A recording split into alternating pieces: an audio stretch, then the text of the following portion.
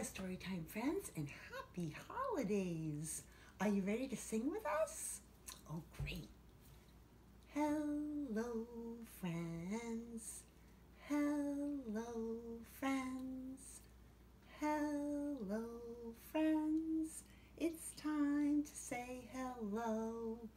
Nice job, everyone. We love to sing with you, friends. Are you ready for our story? Oh, I'm so excited because this story is all about the different holidays that people celebrate this time of year. And it's called Light the Lights by Margaret Moorman.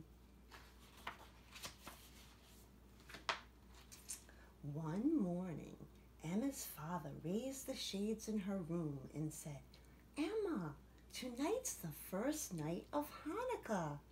Time to get out the menorah." After breakfast, Emma helped her dad take the old silver menorah out of the cabinet. They unwrapped it carefully and polished it with soft cloths until it was nice and shiny. That night at sundown, Emma's mom helped Emma light the first candle for the first night of Hanukkah on that beautiful silver menorah. She's being very careful. And every night for a week and a day, they added another candle. Emma's father would say, "Let's light the lights." And they would light another candle on the menorah. All the people passing by would look up and see it shining beautifully right through the window.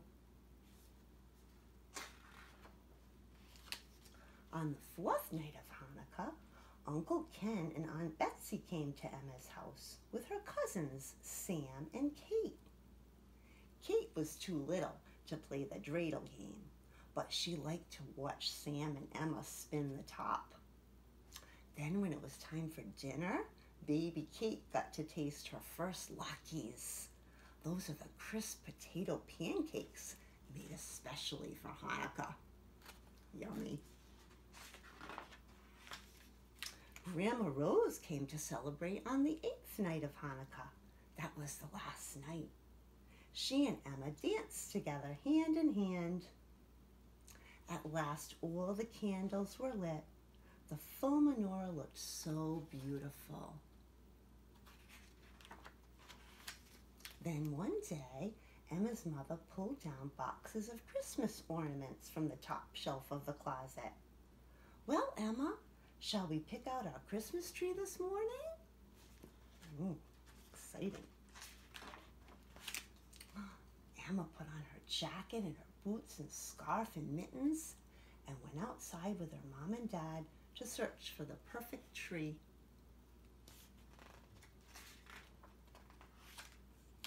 The tree was heavy, so Emma helped her mom and dad carry it home. They all said "Merry Christmas" to their neighbors along the way. Even this little puppy, he got a new red sweater, an early Christmas present. After lunch, Emma's friends Natalie and Patrick came over to help trim the Christmas tree. And Emma's mom made hot cocoa and cookies. Looks good. Emma's father played the piano and everyone sang Christmas carols. That's fun. When all of the decorations were out of their boxes and on the tree, Emma's mother said, "Let's light the lights." And they plugged in the lights on the Christmas tree. Nice and shiny. On Christmas Eve, while Emma was sleeping in the dark house, Santa Claus came. He tiptoed quietly in and left presents under the Christmas tree. Look at all those pretty lights. After the holidays, Emma helped wrap up the Hanukkah menorah and the Christmas ornaments and put them safely away until next year. But she remembered the bright winter lights in the dark winter nights for a long, long time. I love to see the holiday lights. Do you, friends? Yes. What a special story. There's so many nice holidays that people celebrate this time of year, whether it's Christmas or Hanukkah or Kwanzaa. They're all special, aren't they? Let's see if we can do a little finger play about lights around the holidays. And in this story, we're going to learn the sign for share, which is a nice sign to know this time of year and all year. So for share, we're going to put our thumb up like this and take our other hand in the same way and go back and forth like we're sharing. Some for you, some for me. Some for you, some for me. Good job. Are you ready to try it?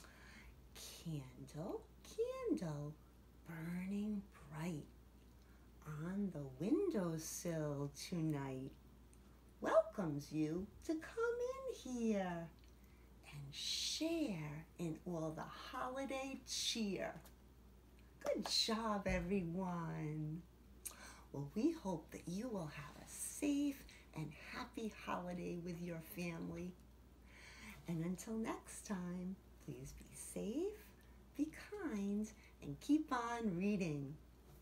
And today's story was called Light the Lights by Margaret Moorman, and would like to thank the publisher, Scholastic Books, for letting us share it with you. Bye, everyone.